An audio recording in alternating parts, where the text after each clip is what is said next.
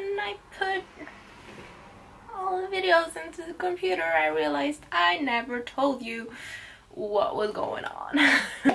I got some field work, not for any of my own projects, but some field work that I could join in on and, you know, contribute.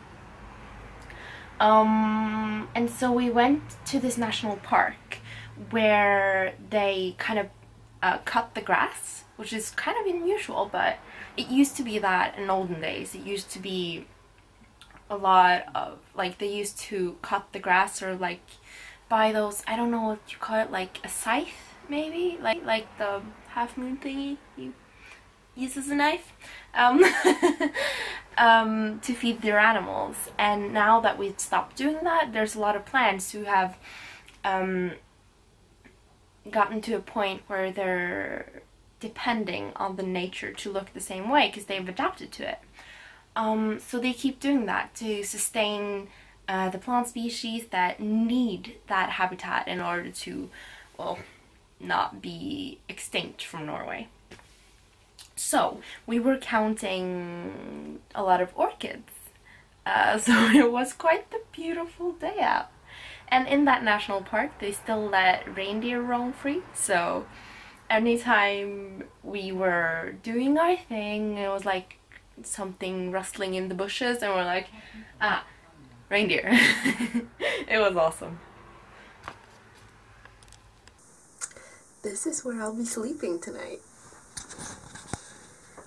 Ooh, fancy. Well, maybe not fancy, but so cozy. Look at this. We're in like a really old farmhouse. And it's beautiful. We're counting flowers.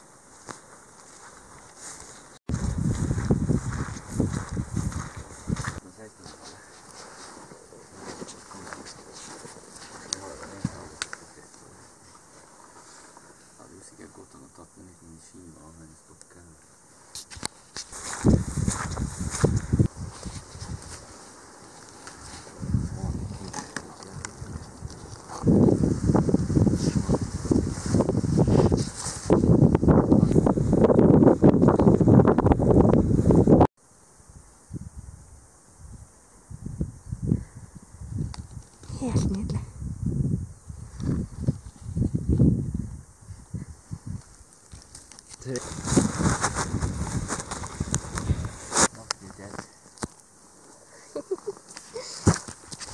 Der kom det.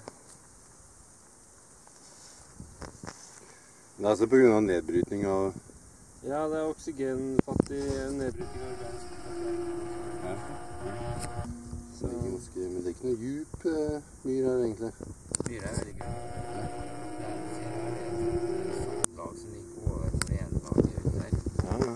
Så det er mulig at det er noen lommer med noe organisk materiale nedi der da. Som har annet metangass. Fordi at du har... Så den morenen, den er vassmettet, og den står litt sånn på skrå. Ja.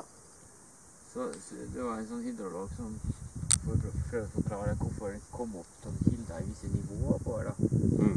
Og det var fordi at du har noen lag som er tett, og noen som er løs. Så de tette lagene hindrer deg å komme opp, men så siden det står på skrå, så kommer det opp mellom to tette lag, vatten. Det kan komme langt ifra, for det er ikke noe høyde her. Det er jo nesten på høyeste punktet. Ja. Og så blir det presset opp. Ja. Så det gjør jo at det tørker aldri ut.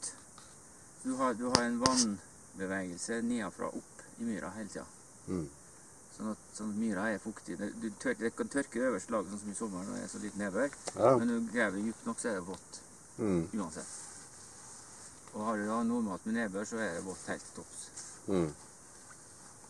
Jeg mener dette kan være transportert gjennom disse lagene ganske lange avstander. Ja, ja. Ikke nødvendigvis fra denne høyden i det hele tatt. Nei, det kan være fjellene rundt, jeg vet ikke. Ja.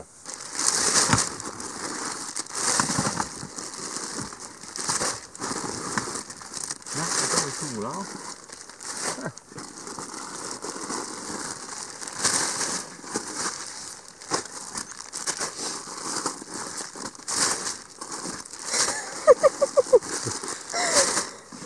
Det blir en del. Ja, det er fortsatt en del nedi her. Å, herre verden.